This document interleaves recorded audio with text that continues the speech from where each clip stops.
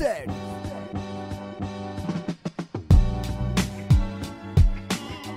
My name is José. I'm working currently at Digital, and today I'll be talking to you about how we manage to deliver over 300 gigabytes of data to the web in real time. I'm a software engineer, mainly focused on computer graphics, and as I told you, I'm currently working at Digital. At Digital, we build digital solutions for the oil and gas industry. We build asset management solutions, IoT solutions, human resources, you name it, we do it. So these are some of our clients. Probably you know a few of those. And today I'll be talking to you about our 3D visualizer. So at Digital, we built a large-scale 3D visualization tool that we use as a companion to our platform. So you use it to give context to our data and to show real-time information about IoT monitoring and about risk management. So we can use this platform to view point cloud and CAD data. You can use it to take measurements, identify equipment, check IoT data, as I told you, use it for GPS tracking. So before I tell you how we are doing it, let's talk about our development stack. So for the front-end part of things, we are using JavaScript without any framework. We are using 2JS and Poetry to draw our stuff into the screen, kind of. We'll talk about it later. We are using C# for our API and Golang for our file server. So why did we choose to use 3JS? Does anybody here know about 3JS? A couple of people. OK, that's great. So it is an open source 3D library. And we had to choose. We knew at the beginning of the project that 3JS would not be enough. We would need a lot more. So why did we decide to use 3JS? First of all, I had already a good internal knowledge of the library. I've worked on it for some time. But we had to build a custom renderer for the library. So we are using octrees for our visibility testing, and we are using transform feedback to calculate visibility data. For our framework, as I told you, we are using a custom solution. We found out during some testing that using absolute position DOM was really fast. So we could put a lot of DOM elements in the screen and don't lose any performance. Of course, that means that you have to calculate everything by hand in JavaScript. It is a lot harder to do, but it works real fast. It pays off. So let's talk about the big word here. What is large-scale visualization? Does anybody ever worked with large-scale visualization? Does anybody know about it? No. So it is simply when you have to draw everything in the real-world scale. And that might not sound like a problem, but it is a problem. Because when you think about it, an equipment can have a kilometer in size, or it can have nanometers. So it is not obvious, but there are a couple of problems. First of all, we need to draw a lot of things. When we are trying to draw a full plant, we are drawing over 1,000 equipments at the same time. And not only the equipments, we go to the individual screw of those equipments. And it's really hard. It's a lot of instances. Second problem, it's that numeric precision, it's a problem. First of all, when you think about it, if you have that plant over there and it has 350 meters, it's not a problem if it is off by 1 meter. But when you think about that pipe that's on that plant, if it is off by a meter, that's a problem. So a position that we store in our database is something like this, and all of those digits are important. We cannot lose them. So let's talk about these problems one by one. First of all, we'll talk about a depth buffer. In WebGL, in OpenGL and Vulkan and DirectX and everything else, we have a depth buffer that we use to sort all the objects that are being drawn. One common problem is Z-fighting. It's when you have two objects really close and you cannot distinguish them in the Z buffer. So probably you all saw this happening in games or something like that. We had a lot of those at the beginning, sorry. So this is our platform. Sorry, my computer is, it's broke. And yeah, it happened a lot. Because when you think about it, if you have to fit all the distance of the volume that you are drawing into those 16 or 24 bits, it is not enough. You cannot distinguish anything. You cannot distinguish what's behind, what's in front. So how did we solve it? We use the logarithm depth buffer. Instead of calculating the depth of the objects linearly, as it is usually done, we use the logarithmic function. what happens is that we can allocate more precisions to the objects that are real close to you. So the objects that are close, the ones that you are actually seeing right now, are properly ordered, and the ones that are far behind, they have less precision. For those, we are ordering them using the CPU before drawing everything. Another thing that we do is our visualization volume is not fixed, it is dynamic, and we have two of those. So we use one for the objects that are close, and another one for the objects that are far away, and we process them differently. Second problem, user interactions. Since we have a lot of objects, it is really slow for the user to pick an object from millions of them. So we cannot do the traditional way. The traditional way is to just cast array, check every object, and it doesn't cut, it is too slow. So we have to do it hierarchically. First, we check a bounding box of the object. Then, we look into details. It is a lot faster, but it is still not enough. So, we had also to do some spatial indexation. So, we are using an octree. Does anybody here have worked with an octree before? Does anybody know about it? Kind of? Okay. So it is a tree structure, and each branch has 8 leaves. So each one of these leaves store a volume like this. So we start with the first branch, we divide it into 8, we divide it into another 8, each one of these. And what you can do is you can store the data based on position. So instead of accessing it by the number in the array, you access it from its position. So this is our octree visualization, this is our platform, this is our debug visualization. As you can see, when there are more equipments, the octree is more dense. We have more branches for that zone of the octree. It also allows us to just work with objects that are in view. So we can look at the camera volume and filter only the branches that are contained in that volume. It is a lot faster. Now we have just to work with the things that are there to draw them, and for user interaction as well, because the user cannot see anything that's out of those boundaries. So, but there's a problem. We have to keep it updated always. So this is our debug tool, as you can see. Every time I move something around, I have to recalculate everything.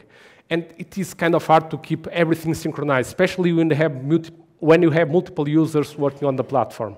This is a larger plant, and these trees can have sometimes 20, 30 levels. They are kind of hard to recalculate. We had to do some work to make it fast and to figure out which branches we will actually need to update, and work only with those, of course. So let's talk about data sources. One of our data sources is 3D models from CAD projects.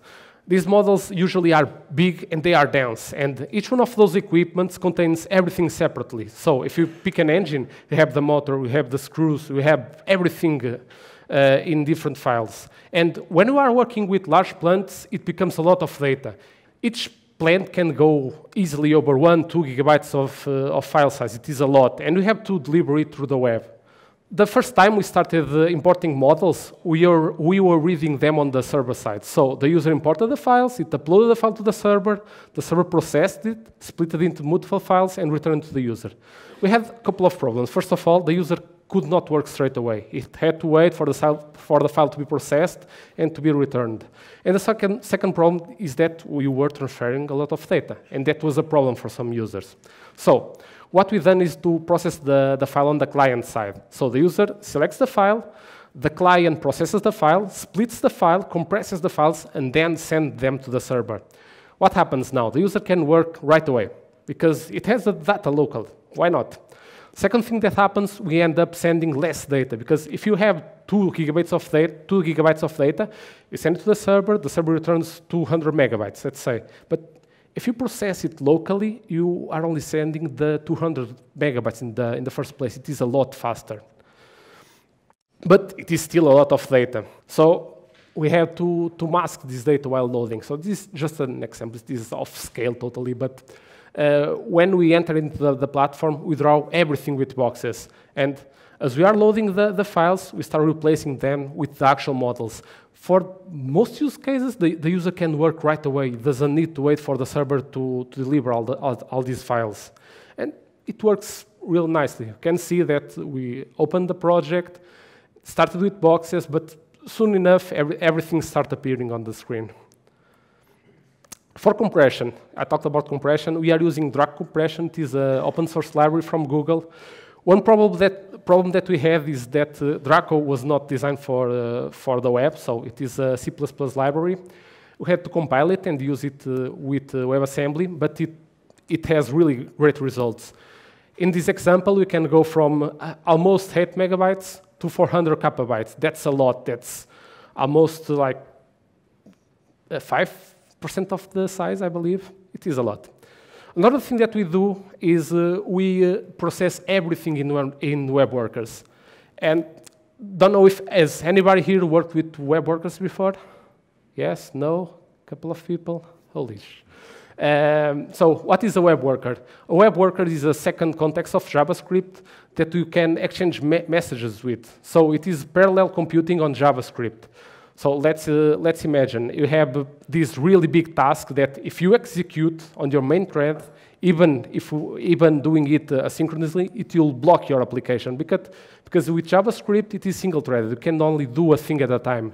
If you need to do that heavy task, but you need to keep the main program running, you can use a web worker. And web workers can exchange message with the main thread. One problem with that approach is that you end up spending a lot of data because there are two contexts of JavaScript. They don't share their memory. So if you have to send 1 gigabyte of data, process, and return it, you are effectively occupying 2 gigabytes of memory. So that's a problem. One thing that we found out is that there are typed arrays in JavaScript that you can just not copy the data, but say, hey, this bunch of data, it's now of the main thread, and this bunch of data is now of the worker. And you don't need to copy. It is a lot faster.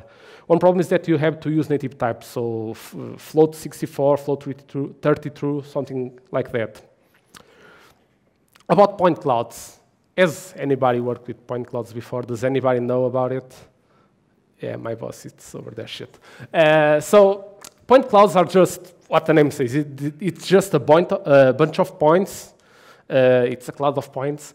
And we collect those using scanners. So we have some laser scanners that rotate and take a lot of points from the environment. And we have a pretty nice reconstruction of the environment, as you can see here. These are really easy to obtain because most of the times the plants don't have CAD data. Nobody models CAD data for all their plants. And they are really cheap to obtain. Currently, we are using a scanner from Faro. It is a really good scanner, but it produces a lot of data. So for RGB, we have 360-degree picture. That's 165 megapixels. That's a lot. For each pass, we get about 20 gigabytes of data. So for a plant like this, we get 50 to 100 gigabytes of data. It's a lot of data. And we try to deliver all of it to the client. Of course, it's not easy. We don't actually deliver it. Talk about it in a bit. Pottery. Pottery, as I told you before, at the beginning, we are using Pottery. Pottery is an open source point cloud visualizer. It already has a good octree structure inside to index and process all of this data.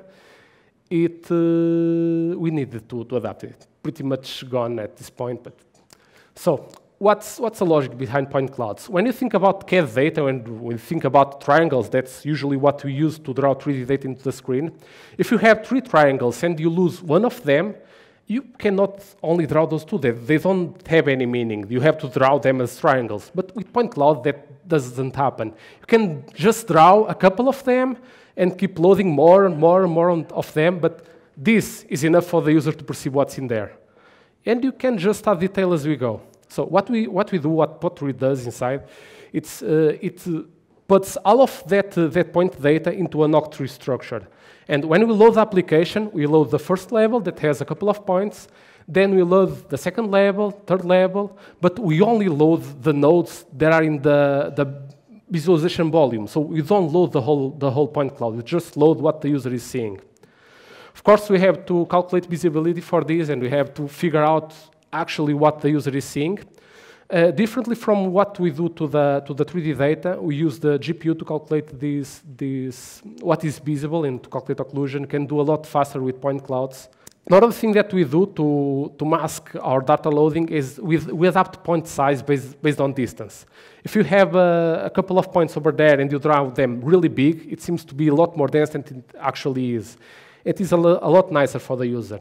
Other thing that we brought from Pottery into our platform is the point cloud filtering. So instead of just drawing the points randomly, we calculate distance between them and we filter the shape of the point. Instead of throwing everything as points, the shape gets recalculated to be, let's say if you have a point over here and a point over here and a point over here, these 3 points will be drawn pretty much as triangles. So since there are nearby points over here, I'll change a couple of points of this circle to be more closer to that point. And that ends up filtering the point cloud and ends up making stuff readable, which is really cool. So at the end, we ended up creating a new project based on Pottery, which is Pottery Core. It has all the core features of Pottery with some changes that we do to make it faster, to make it usable with any 3GS project. It has support for Draco compressed nodes that Pottery doesn't have. We also solved a couple of problems with Pottery. So now we have CAD data, we have point cloud data.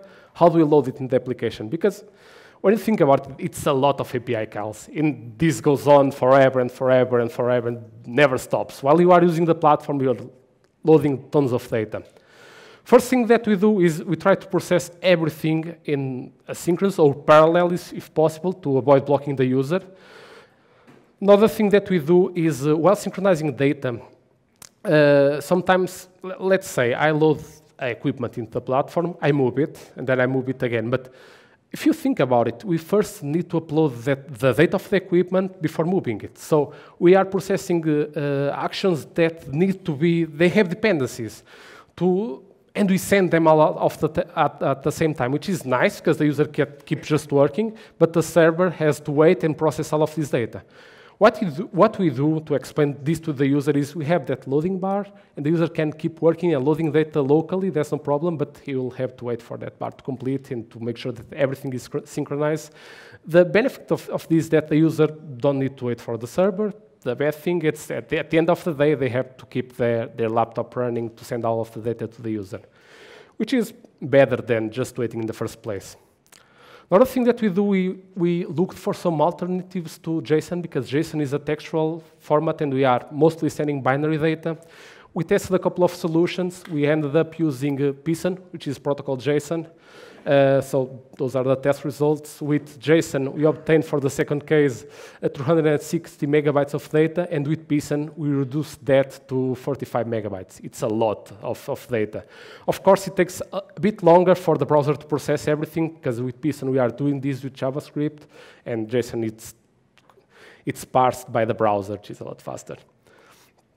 So we talked about how we are moving this data, how we are avoiding moving so much data. Let's talk about how we are storing it. We have a resource server that this is our file server, takes care of storing all this data, indexing all this data, and returning it to the user.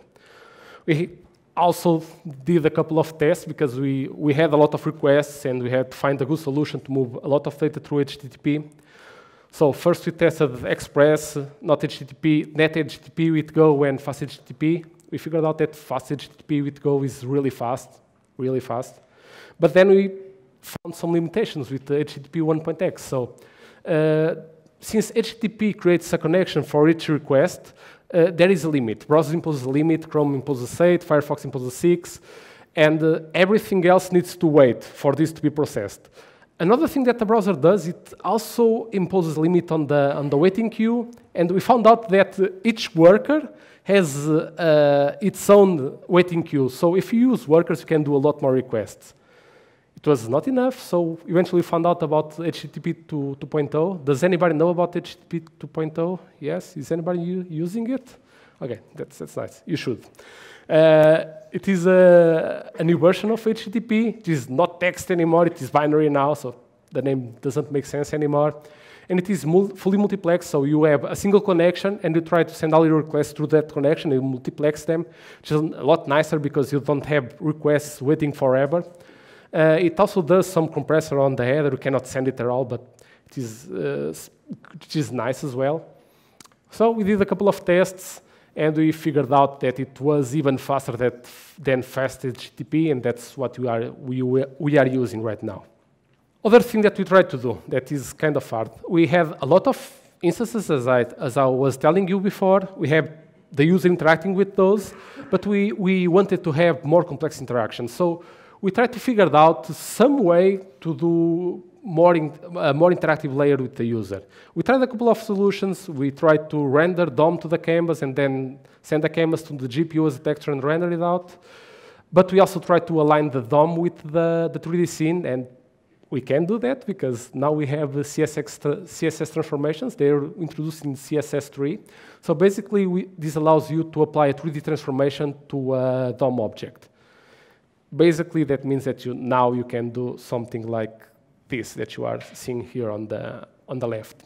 We can just pick up the transformation that you calculate for each one of our objects, and we can just copy it to the DOM object, and it will behave as if it was placed on the 3D world. Of course, everything is run on top of the canvas because most of this is just a canvas in the background, and those are the DOM objects in the upper layer. As you can see, I'll have to skip this slide. Okay. As you can see here, so if I open the inspector tool and I start selecting stuff, you can see that those are actually DOM objects, which is kind of cool. The background is a single canvas, everything is layered on top, and it works. It is cool. Another topic. So we have maps. I already know that. We geo-reference everything in the platform, so everything has a place to be, and equipment is inside of a plant, and it is really useful to know where that stuff is located, especially for people of maintenance, because they get to the production plant and nobody knows where anything is. This helps. We are using a tile-based solution. It is basically a quad tree, it's the same as a NOC tree, but in the 2D space.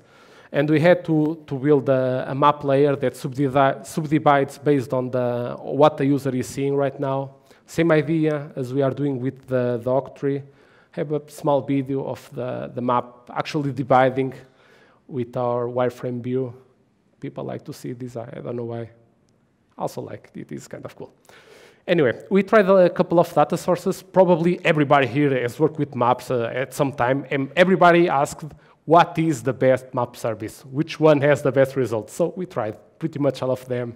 They're all OpenStreetMaps because, yeah, we don't want to spend money, and they are free.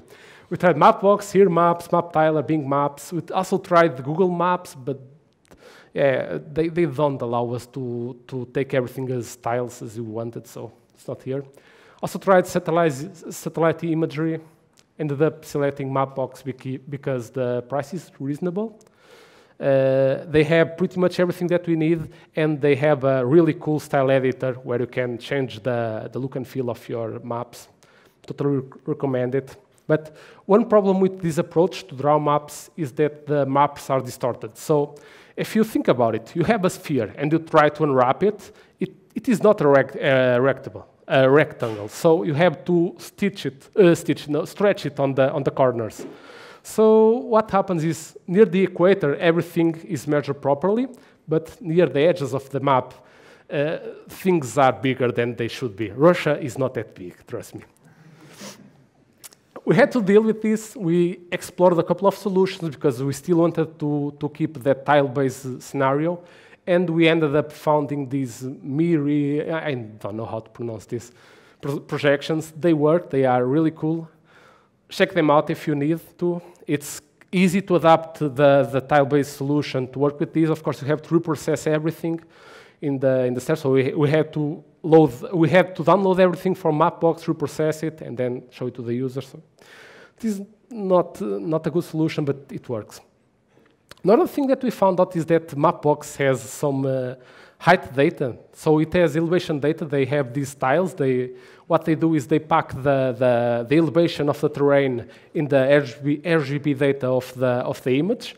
And what we can do with this, we can generate 3D scenario with that information, which is really cool. So what we are doing here is we are creating 3D tiles based on that data, which allows the user to have a perception of the elevation of the terrain, which is really nice. It is still a bit experimental. We are still doing everything on the client regarding this. We are not processing anything on the server. Here's a small example. It is still a bit experimental, so there are a couple of things that are not aligning properly.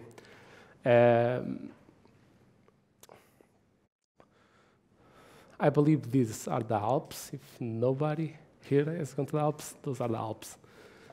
I don't know if they're pretty, I've never been there, but it looks to be nice.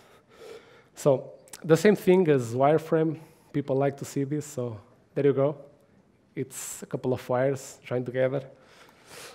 We also tried to write the same algorithm in the GPU. It faced some precision problems, which is a shame because, yeah, those values are really high. They don't fit in the 16 bits that we have over here, and some GPUs. Because the problem with GPUs is that the precision of the number is not fixed. Some GPUs can only do 16, some can only do 24. So when we say high precision, it can be anything. It can be 16, it can be 64. We don't know. Another problem that we had, by the end of the project, we made everything, we tested it, it was working, and then I found out that my boss had a laptop that had no GPU. It had the integrated GPU from Intel. So then we had a new challenge. We had to optimize everything to run on laptops that don't have a good GPU. And one problem that we have, it is a bit hard on the web to perceive how much performance your client has, because you don't have anything that specifically says to you that the GPU is model A or model B, or that the user has 4 or 8 gigs of RAM. One thing that I did was I started testing with a couple of sample programs to see how much time it takes to run, and then I decided how much GPU power the computer had based on that. I do that for point clouds. I only load points until the GPU cannot handle it anymore.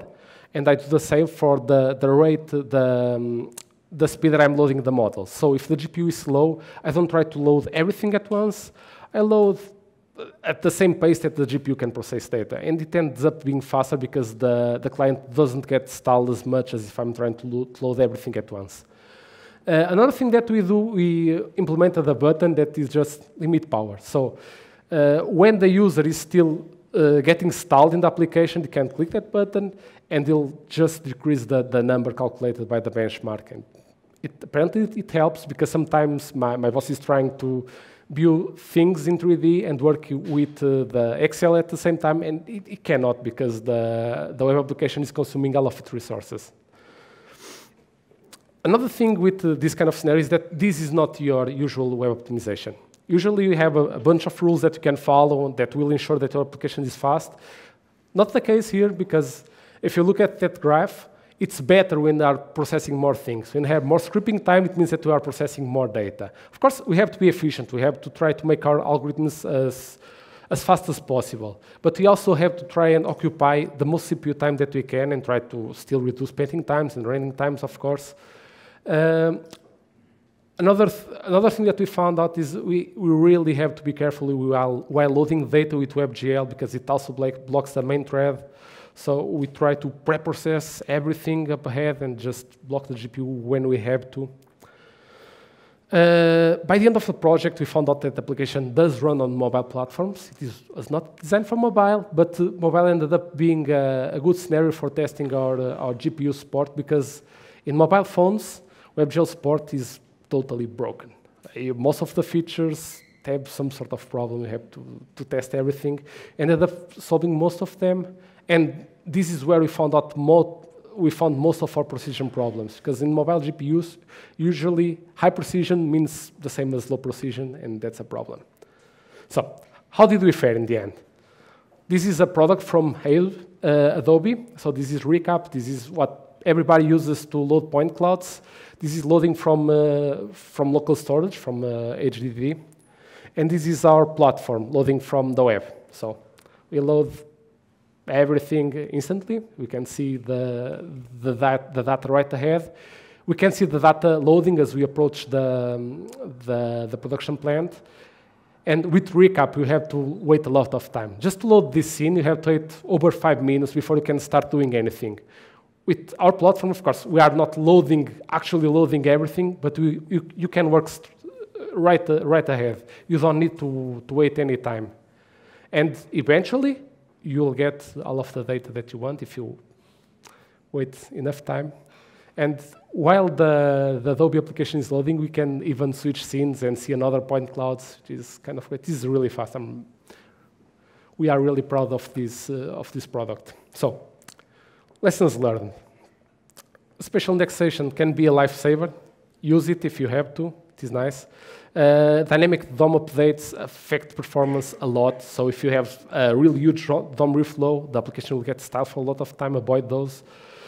Sometimes it's better to process data on the client. You avoid sending as much data to the server. You end up saving some money because you are processing stuff on your client computer.